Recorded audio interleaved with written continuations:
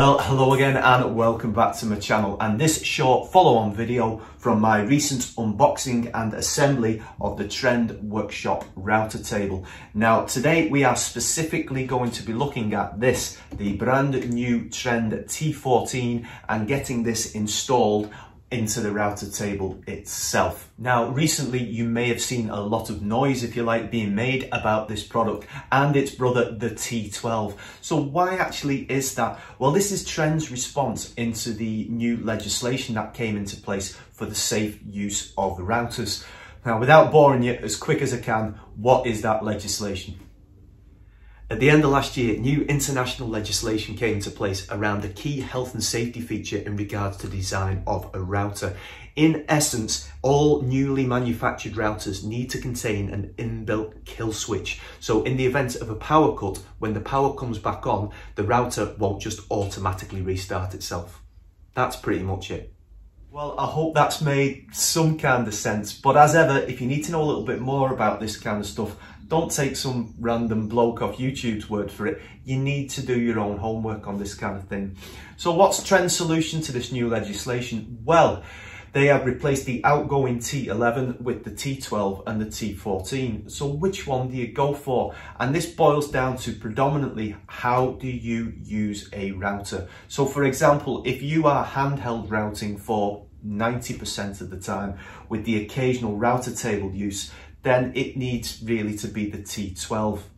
If it's the other way around, if your intended use is predominantly for a router table with maybe the occasional handheld use, then really you should be looking at the T14.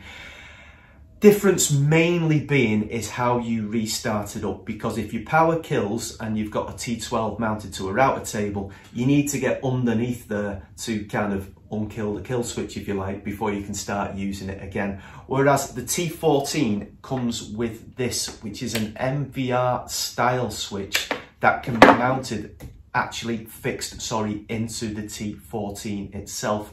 Well, how did he do that? Well, the designer was clearly a fan of RoboCop 2 and particularly the character Ed 209, because in the handle, when you can pull it back, you will find this.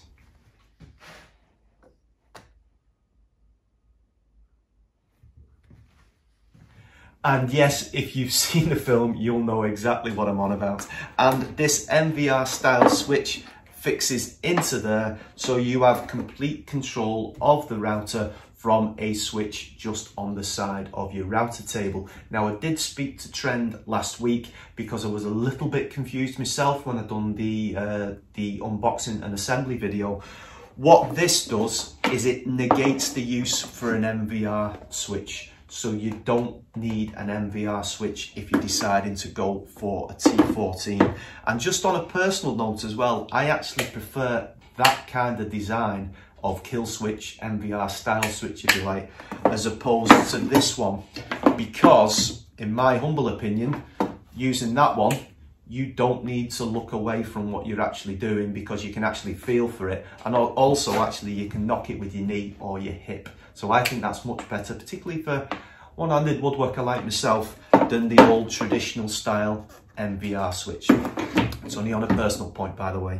Also, the actual mounts that come with the WRT, the workshop router table, will take this switch as well, which comes from the T14. So yeah, I think we've pretty much covered everything on that. All we're going to look at today is getting this mounted to the actual router plate and then getting this fixed onto the table. Might just fire it up, just double check that it's working all right. And let's see how we get on with that.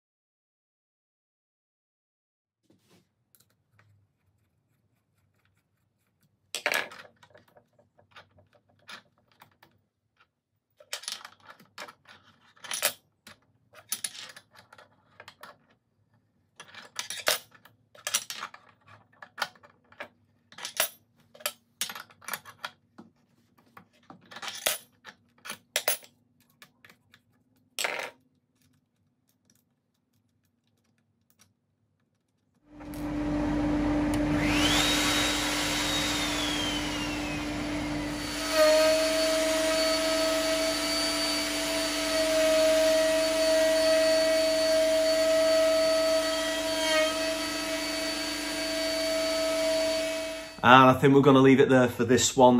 Just a couple of bits and pieces. I mounted the switch on the left-hand side, obviously only working with my left hand, but you know, I think most people will probably want to put it onto the right. Thank you to one of my subscribers, David. I think it's David Hull, who told me about the record 100mm to 57mm reducer. And I've ordered one, David, so it's coming from Yandles hopefully in the next couple of days. In the meantime, a bit of tape and one that doesn't fit properly, just for test purposes. Oh yeah, and when I was putting the brackets on, you'd have thought like a packer just fitted perfectly in between, and I could screw it in that way, so it just made it easier for me. The next in line for this will be first impressions of the router, working with the router table itself. It's going to be a little while, that one. So I was going to say hold your breath, but couldn't do that much at the moment. So I need some time, basically. Follow up from last thing, if you're interested, I was back for some more tests, seeing the doctors and stuff at the end of last week. And yeah, the pattern they're seeing is up to 12 weeks for this to kind of clear. It's been about 5 or 6 weeks for me now with the breathing problems. So, and I get up and I feel okay. And then I'm shattered by like late morning, early lunch. I've done this over 2 days. I'm trying to do continuity with clothes and hair. Well, the hair never has continuity, but so yeah, I get tired really, really quickly and short of breath very quick as well. So, but I'm still wanting to potter around and being sensible. And thank you, Ed, and other folk for reminding me what I, you know, need to take it a bit easy and stuff. But, and I am, but I'm trying to get that fine line between pottering around, doing bits and pieces, and going stir crazy doing absolutely nothing, because obviously I'm off work at the moment as well. But anyway, that's enough for me. So yeah, it's gone in really well. It looks great. Just one little test cut with it. I'll be really interested to see what it's capable of when I'm feeling a little bit more capable myself. So as ever, everyone, take care and look after yourselves, and I'll see you soon. Thanks for watching.